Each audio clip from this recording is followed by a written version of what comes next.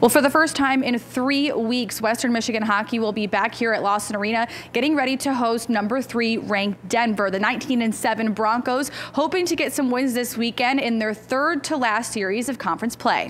We're a one game at a time team. We don't look right, we don't look left, we don't look ahead and back. We focus on the now. We approach that way every day. Under first-year head coach Pat Ferschweiler, Western Michigan Hockey has almost doubled their wins from 2021.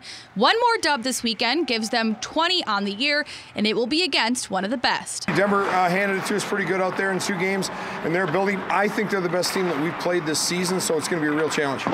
Playing in this conference, you're going to play against the best teams in the nation almost on a weekly basis. So I don't think it's nerve-wracking. I think it's more of an exciting opportunity.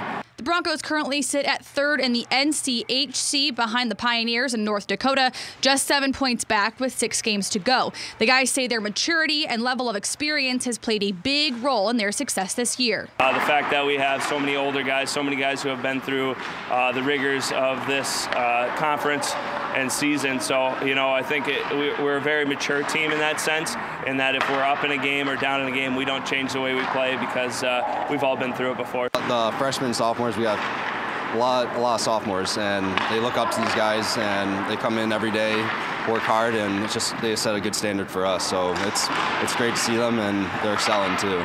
Last weekend, Western split their series against number 8 St. Cloud. They hope to use those games as motivation for Friday and Saturday. A way to claw back and get some points out of the weekend, but we know it wasn't our best weekend, and we can take some learning points out of our weaknesses from the weekend and go from there.